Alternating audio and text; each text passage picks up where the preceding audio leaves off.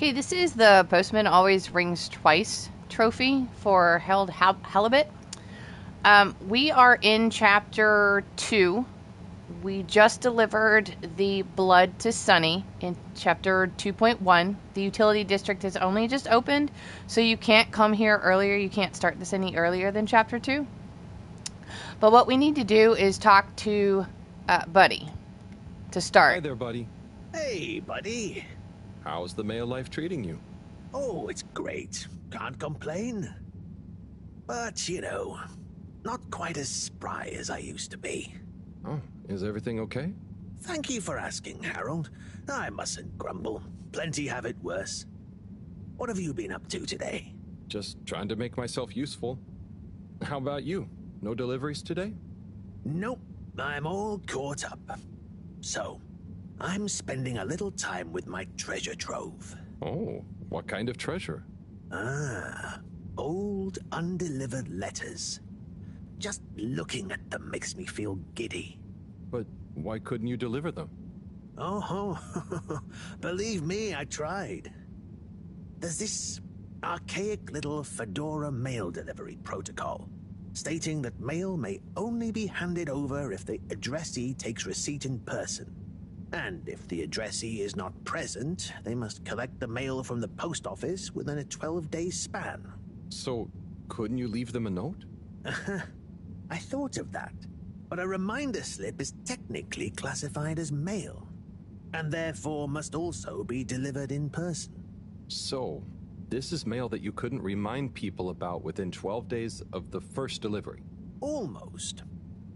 You see, for the postman to attempt in-person receipt of a reminder slip, they must also have new additional mail to deliver to the same recipient.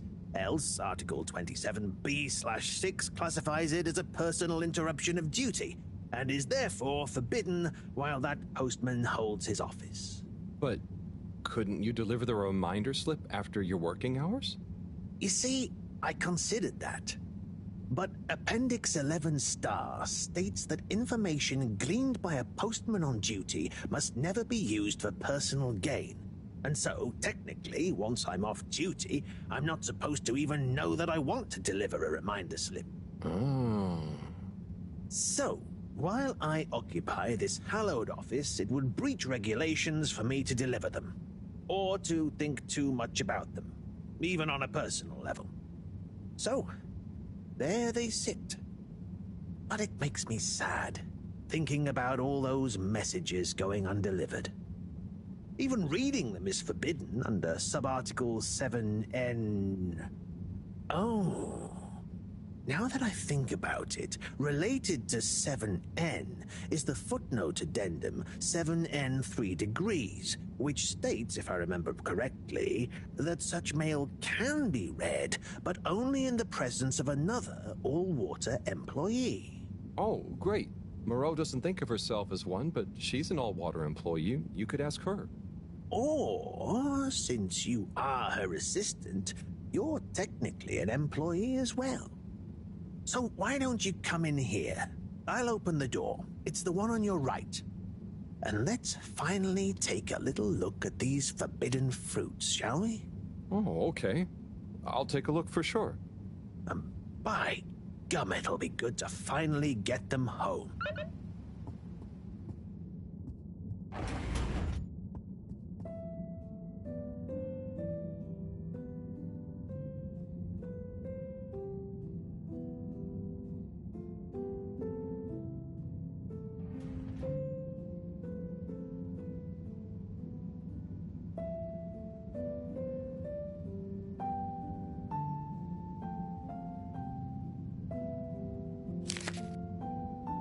What have we got here? Darling Arna. When the ship crashed, I half wondered if life as we knew it would collapse in on itself as well. It seemed like the pressure of the ocean surrounding us was pressing through the ship's hull, through to my very soul. And I wondered how any of us, would find a new way to keep going on, even though our home itself had entered stasis. Then I realized something. Maybe it was slowing down, reconsidering my lot in life and on the ship. I realized that I loved you. That I want to love you. I know you will assure me I'm being foolish, and that you want me to have full happiness, and that said happiness couldn't possibly lie with you. But it does. Now, more than ever, we must look within. And I give thanks to whatever celestial whim sent the fedora tumbling down, for it has given rise to my understanding of what is really important.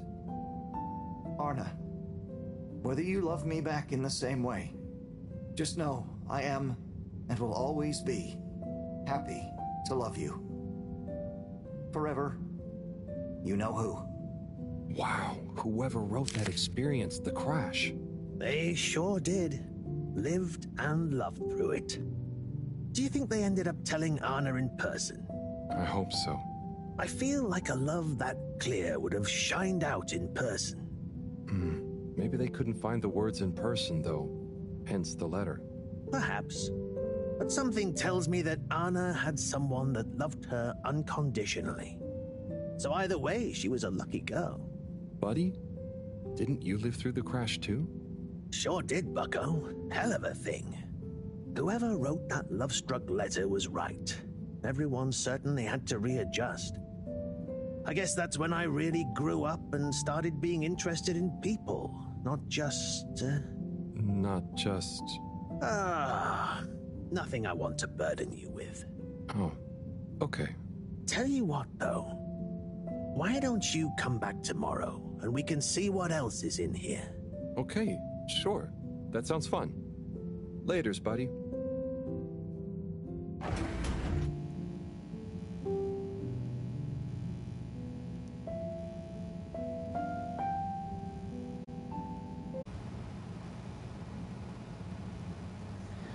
Okay, it's the next day, chapter 2-2, and I just went to Sunny for, no spoilers, what we have to go to Sunny for. And so we're going to check in with Buddy again. Hi, Harold. Fancy sitting down to another letter together? Come in through the door.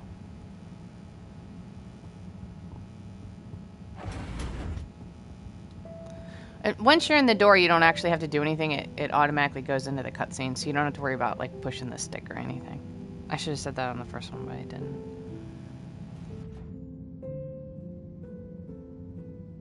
Shall we check out the next letter? Ready when you are. My little star, Attila.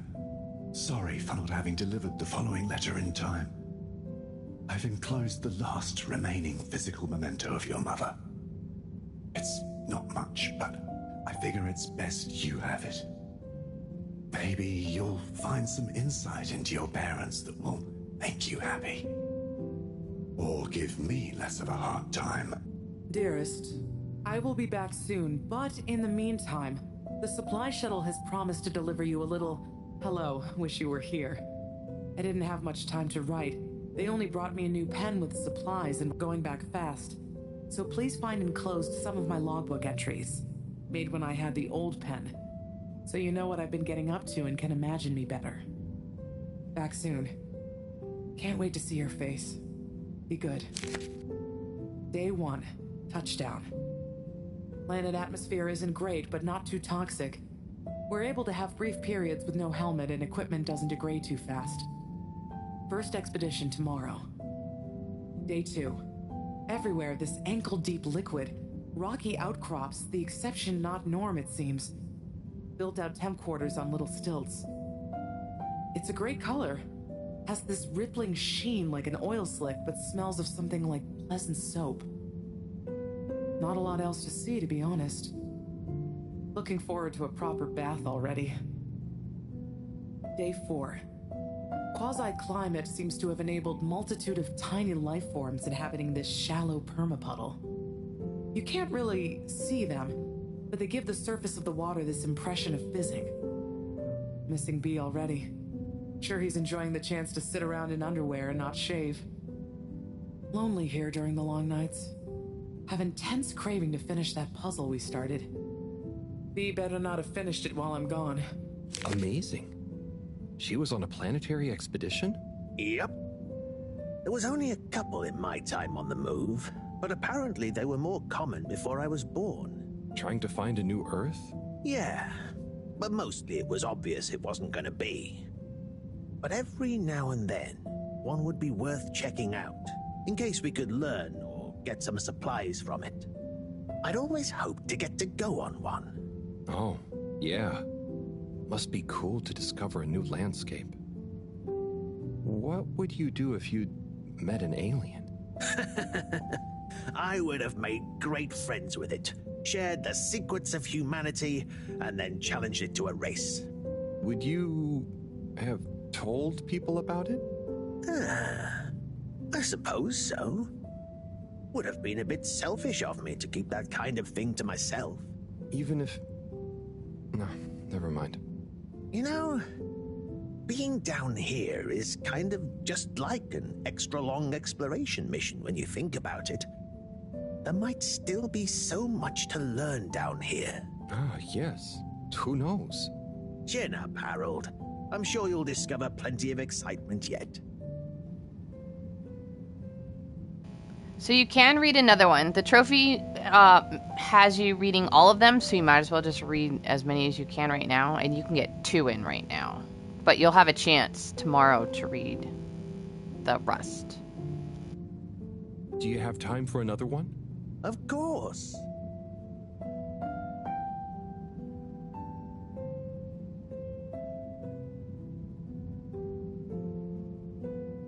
Right. Next one. Let's have a look. Cease and desist. Date redacted. Certified by All-Water Secretary 57. FAO, Ms. Novelcorp. Subject, AWC file number 97-68-203-1. It has come to the attention of the All-Water Department for unauthorized corporate activity that there has been unauthorized corporate activity concerning Ms. Novelcorp. If that is your real name, resident at 72 Plaza Row, also known and potentially trading, also unauthorized, as Mr. Branchifran, Dr. Comfort, and the like, concerning an unlicensed taxi service via Minisub. Despite your public adverts, which you will be contacted separately about, no doubt, by the All-Water Department for unauthorized advertising activity, claiming that your Minisub service is more comfortable, luxurious, and reliable than official AW tubes. Such a service is in fact unreliable and dangerous. Therefore, we must firstly insist you cease and desist all Minisub taxi operations. Secondly, you must apply for a permit to operate a Minisub, and a review of our files show that no permit has been issued or indeed applied for. Frankly, we do not see it as likely that you would be issued a permit if indeed you had, or if and when you do, apply for one. This goes on for quite a lot longer. Looks like old Knobbly Corb gave them the runaround. Must have been the wrong address. All-Water don't like people not following the rules, huh? No, sirree, they do not. But I bet you would never take one of those taxis. Novelcorp sounds like a real renegade. Oh, you know me. I thought so. You're so disciplined and... But there may have been a couple of times when I had a real short delivery window, or I just wanted a change of scenery. Wow, really? Just goes to show. People are always capable of surprising you. We might not always know why people do things, but they usually have their reasons. Novelcorp certainly did. Say, I haven't seen her for a while now that I think about it. So, that was her real name? Oh, it was her favorite at least. Just like I was her... Her what? Nothing to trouble you with. Just getting lost in reminiscing. Anyway, let's call it a day. But come back if you want to keep going down memory lane. Okay, buddy. Be seeing you.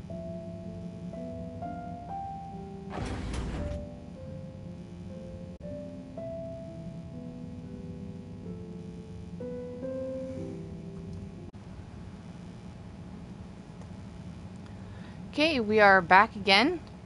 It is chapter 2.3. It's the next day. We just checked in with Sunny yet again for a third time. And now this one actually has, I woke up with past post. So this is the come back a third time. Hey, Harold. letter time again. Come and join me. You know where the door is.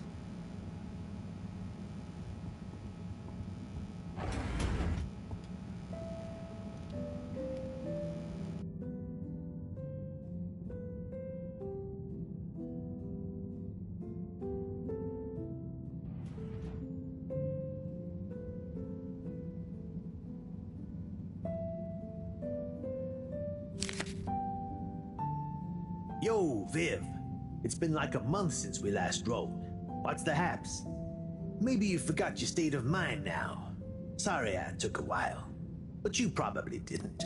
You seemed the same as always, and being you, begrudge every minute of it. Don't. Learn to say F you to the world once in a while. You have every right. Just stop thinking so much. Thinking, worrying, wondering, doubting, fearing, hearing, hurting. Struggling, lazing, confusing, itching, bumbling, rambling, gambling, hitting, hating, and perching, besmirching. Overthinking and overanalyzing and overguessing separates the body from the mind, and you need them to be one and the same to really produce work that hits people in both. Do. Your work is great, man. You wrote drawing clean, clear, but crazy-looking machines. Real nonsense stuff. Nonsense stuff is the best. More nonsense, more crazy, more machines, more clean, more clear. Double down on your you-ness and let you out on your page. Do. Just don't worry about it. If you want to take a month to write me back, that's fair enough. Tell me what you think of that poem I read you. Oh, and before I forget, rook takes e5. Rook captures the piece on e5. Your move. Doingly yours, Saul. Oh, boy. So much wisdom. Those two must have been artists. I suppose so. I just feel bad for their chess match. You got anyone like that in your life, Harold? A friend you can yell at, encourage, really speak your mind to? Well... Come on now. You don't have to name names. Maybe, kinda? I don't know if they'd consider me a friend in the same way. It takes two to tango. Sure, but what if one of you can't dance? Can't dance? Or won't dance? It's more that, well, I feel responsible for them. And they don't talk about their feelings much. But I still feel like we really know each other somehow. Is that wrong? Way I see it, you can't worry too much about what other people think. You can never know for sure. So, just be the best friend you can. Kinda like Sol said in the letter. I suppose you're right. Thanks, buddy. What about you? Oh, not anymore, but that's okay. Everyone on the station is my friend in a way. Oh, yes. Everyone loves you, buddy. Oh, thanks, Harold. Think it's time for me to recharge my batteries. But you should come back tomorrow if you want. Okay, sure. Rest up. I'll see you soon.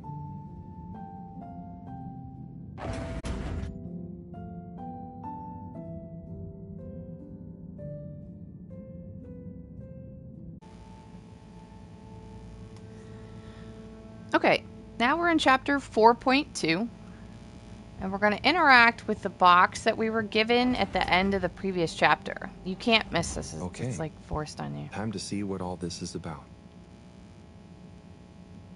Oh, the top one is addressed to me. Hey, Harold. If you're reading this, then, well, it's because I'm not around to tell you myself. These are the remaining letters. I wonder what the recipients would think if you delivered them after all this time. Of course, you may have to read them in order to figure out who that recipient is. As you can see, the addresses or names on the envelopes were damaged or obscured somehow. And don't worry about getting into trouble. According to paragraph 18.5 of the All-Water Delivery Handbook, in the event that the senior all-water post official, that was me, is incapacitated, they may designate a junior as delivery proxy. I hereby designate you. By the way, you can deliver them in the same order they're arranged in the box. I took the liberty of organizing them for maximum transit efficiency. Hope you enjoy this little taste of what I had so much fun doing. Now get those knees up high and deliver some joy. Your distant pal, Buddy. Okay, so you're only going to be able to take one letter at a time. You can't take them all. Right. So, but I do recommend once you deliver one to come back, because the letters do sort of follow along with who you have to check in with and the story. So it'll be nicer to have the letter with you when you go see the next person for the story part than having to go see them anyway and then come back and get the letter and then go get it. So definitely come get the next letter once you deliver the previous one.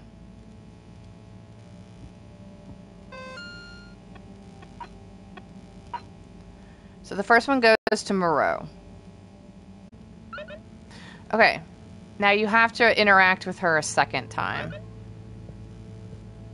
to deliver the Professor, letter. I've got a bit of mail for you. Oh, thanks. Just put it over there with the rest. This one is kind of different. And how do you know that exactly? I'm delivering it for Buddy. It's from Cyrus, from a long time ago. What? Give it here. Let me see. To whom it may concern. That's you, Moreau. I'm writing to formally oppose your newly proposed archiving protocol. The Archiving Club has operated perfectly well for months using the Arundhati indexing protocol. Implementing a new one now will set back our archiving efforts considerably while we adapt to the new system and re-index the existing archives. Furthermore, I'm afraid if you continue to suspend working with the existing index in a misguided attempt to brute force your own way and to suddenly claim how much better it is as proof the ends justify the means, I may be forced to report this matter to the school council. I look forward to resolving this matter amicably and returning once again to our concurrent archiving efforts. Orderly yours, Cyrus. Oi. That's what he thought. And he must have assumed I'd snubbed him at the time. Surely he doesn't still remember that. Well, either way, can you believe how long we've been carrying on this little grudge? Oy vey. We're still acting like kids. Oh, you're not that bad. Thanks, Harold. I mean, for bringing me this. It helped me realize it's time to put aside our differences. To accept that we'll never see eye to eye. Maybe that's why we achieve so much together. Oh, cool. You and Cyrus are a great team. That protocol was inefficient, though. See you in a bit.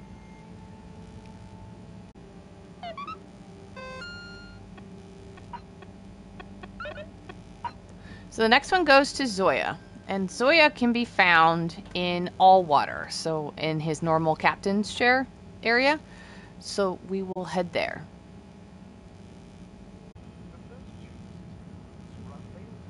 Okay, we're in all water.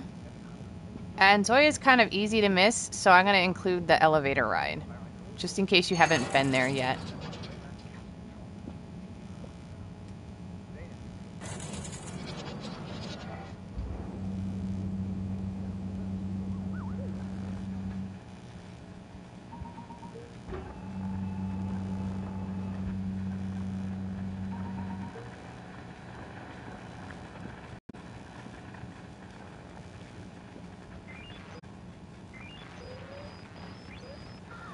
Okay, you're gonna have to talk to him first about, like, ship stuff, and then you can talk to him about the letter.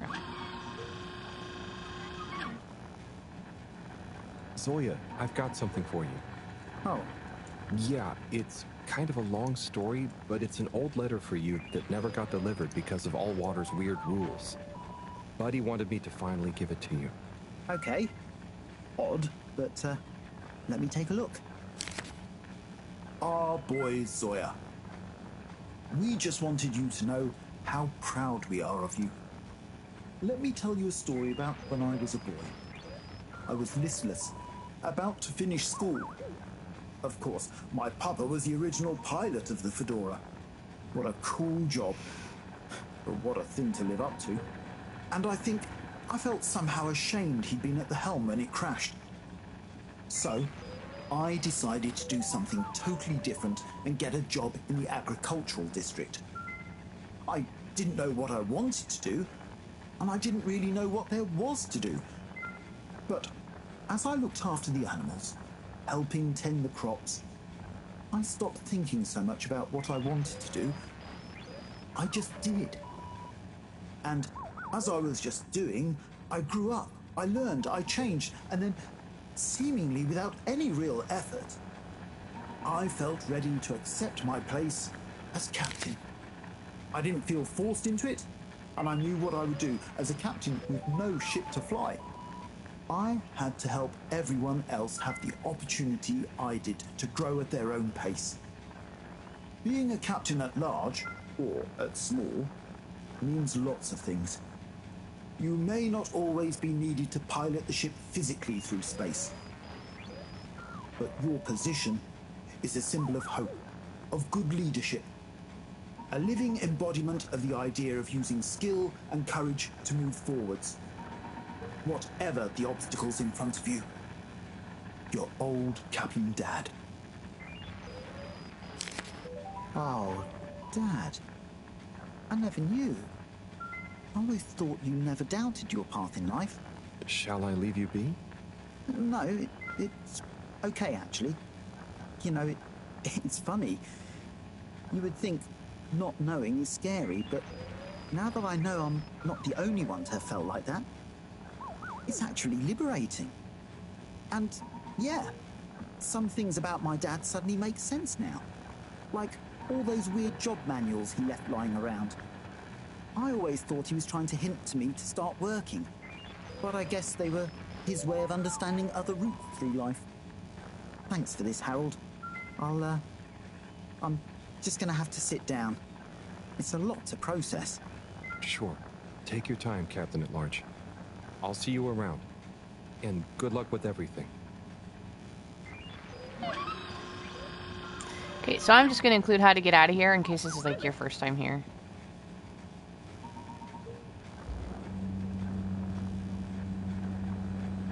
That's how you open the elevator again. Alright, let's go pick up the next letter.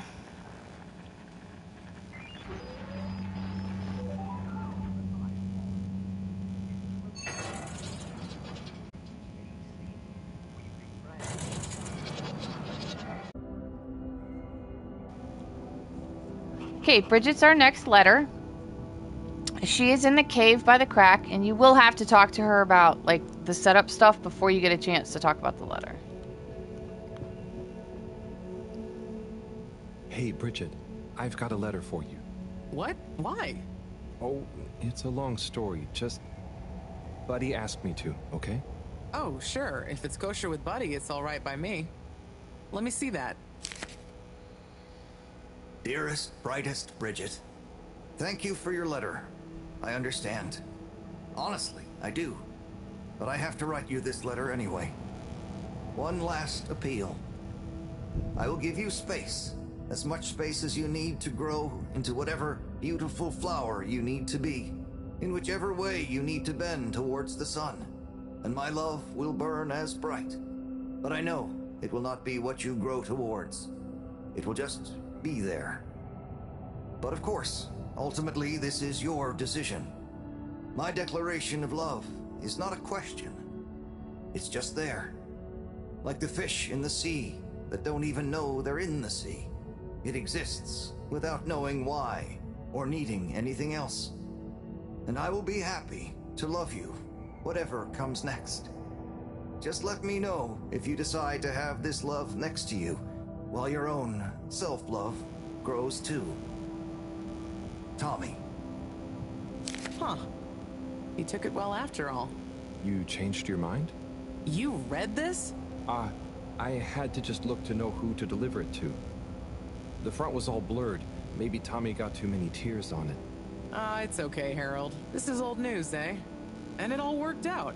I came to realize a few things about love myself, and told him we could try being together, but apart. Not too much the same person, you know? So he maybe thought his letter had helped? That would help explain why he never stopped so much with the grand gestures. I suppose so. Will you tell him? I think I will. You're never too old to learn something new about love.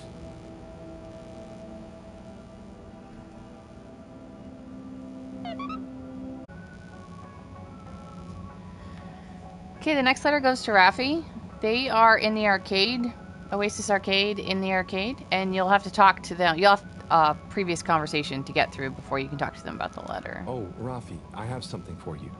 Do I have to take it? Oh, no, I mean, it's kind of official, but not urgent. Okay, I'll take it. Please find below an addendum to your formal offer letter. We realise that the initial contract that agreed to your counter demands, namely 1. A 100-year period of confidentiality surrounding your work for All Water Corporation. 2. To be credited as the Master of Circuitry. 3. To not be interrupted, talked to, messaged, or otherwise contacted in any way while in the pursuance of your duties for All Water Corporation. Was signed prematurely by an AW employee with insufficient security clearance to grant this request. And so we must formally request you terminate the contract in order that we may renegotiate your demands for the period therein, given it may behoove All Water Corporation for some reason to be able to publicly acclaim our engagement of your Rafi Zelter's services. Compromisingly yours, Sandarin Asto, All Water Head of Recruitment. Did you... Well, I had to just to see who... Not a word about this to anyone. My lips are sealed.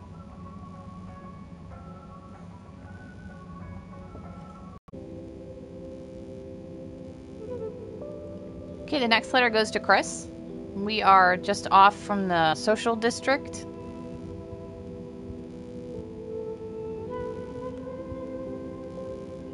Ciao, Chris. Ciao, Harold. What's that you've got there? Ooh, is it for me? Well, yes, actually. It's something old, but hopefully you'll still enjoy it. How mysterious. Well, hand it over. Let's see what the mystic ways of fate have brought me. Chris, it was a pleasure to speak to you about spirituality, cosmic oneness, the relationship between religion and science. And also, I must thank you for your workout tips. I am already seeing measurable improvements in my grip strength and latissimus dorsi definition. I agree that it would be a shame to let matters such as this go by the wayside, despite our community's scientific mission and focus. So as promised, please find attached a number of clippings and notes that will hopefully aid you in your search for understanding and a new signature look. Science spiritually yours.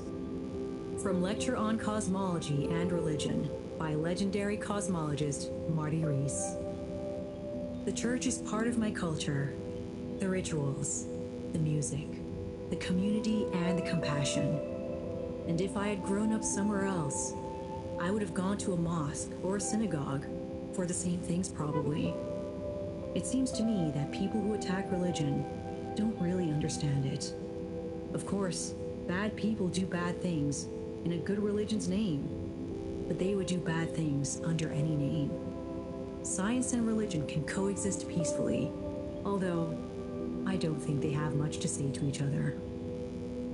From the esoteric research article by the anonymous self-confessed mystic stylist, the relationship between both style and spirituality is not often explored, much to the detriment of both spiritual enlightenment and personal beauty.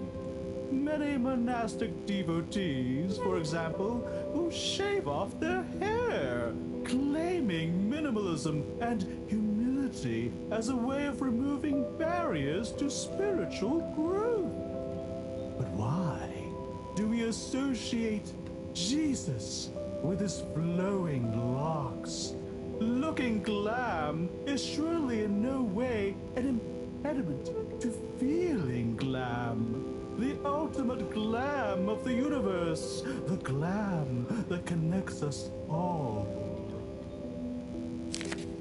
Fantastic. This is great stuff. I always wonder why she never followed up. So, they're all clippings about finding enlightenment? Were you looking for a religion to follow at the time? Well, not a religion per se, but something that would help explain my feeling that there were things science couldn't explain or express. I'm still, and will always be looking, I suppose. So this is great inspiration. Thanks so much for bringing it back to me, Harold. No problem. Oh, and, not that it's important, but how did you come by this? I was helping Buddy with some old mail that had got stuck in the all-water system. Thank him for looking after it all this time. Ah, Buddy. Such a true soul. Anyway, I'm going to meditate on this. Thanks again, Harold.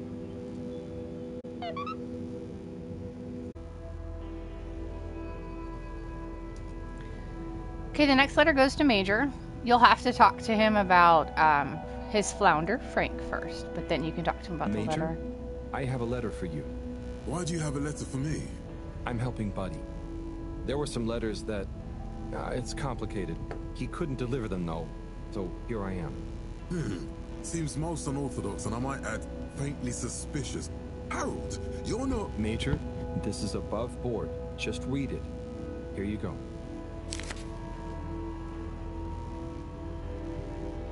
Dear Major Sandstorm, I really want to be like you when I growed up. I think you look very strong when you walk around, and I know you keep everyone on the Fedora safe by punishing anyone being naughty. I want to do that too. I have a little brother who's very naughty, and I try to punish him to keep the Fedora safe. I also like your uniform. It is very smart. Please let me know when I can be your deputy major. Over and out, Jew Main Hunter. Respect for authority. No desire to give preferential treatment to his unruly sibling. I wonder what became of young Jermaine. I could certainly use someone of his attitude around here. Perhaps not all kids these days, or well, those days, are as misguided as young Felix. It must be different growing up on the Fedora now, though, Major. Being a bit unruly doesn't mean their intentions are bad, right? I suppose there's a kernel of truth to what you say. Not that it excuses breaking the rules, but you've given me an idea. Perhaps I could teach people why I'm strict about the rules.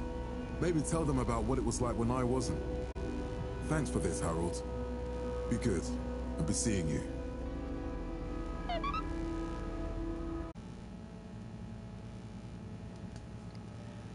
Alright, the last letter is to Harold.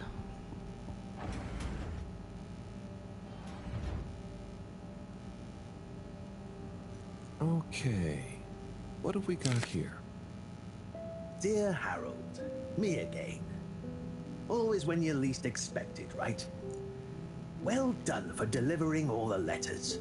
Very diligent. I'm not surprised, though. I always saw something in you. Similar to me. An inability to leave things undone when you know doing them will make someone happier.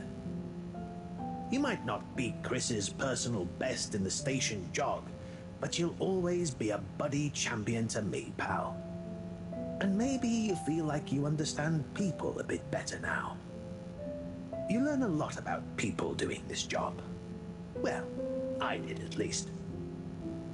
I mean, I spent pretty much my whole life doing it, and I don't regret a thing. I hope you did anyway. I sensed that someone like you, who chose to spend their time reading old letters with an old geezer like me, probably felt like they had a bit of a tough time connecting with people. but I'm glad you did.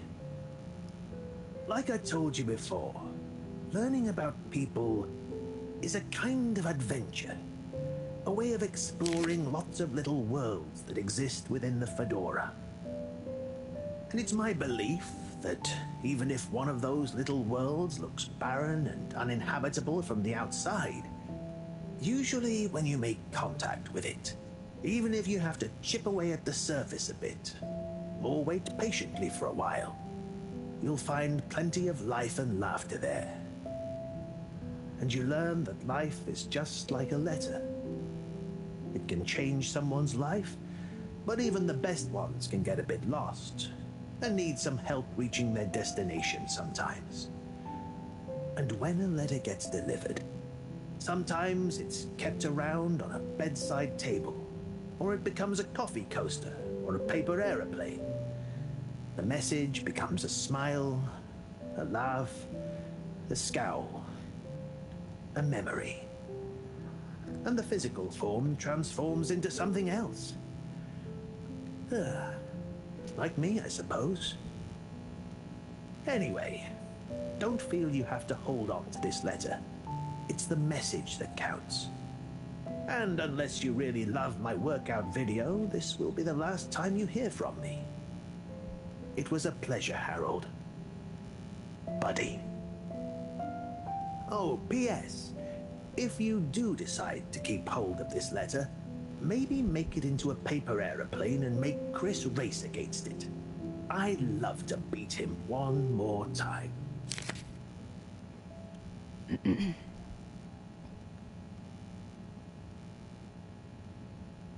Okay, so now we're going to go take the letter to Chris.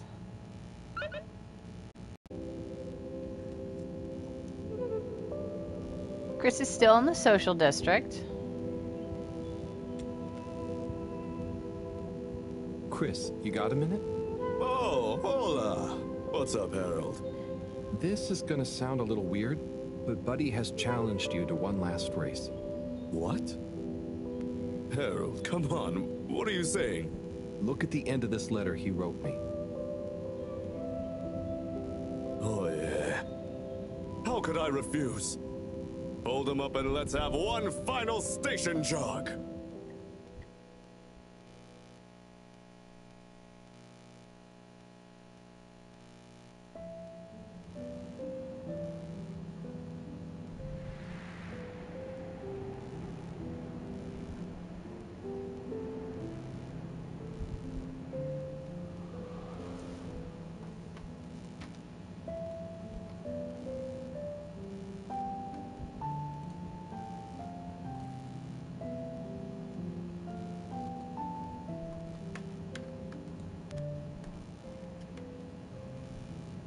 Good job, Chris. You nearly had him there. I gave him a real challenge, eh? You okay? Yeah. Thanks, Harold. I mean, really. Same to you, Chris. That was very entertaining to watch. Buddy, making us both smile even now.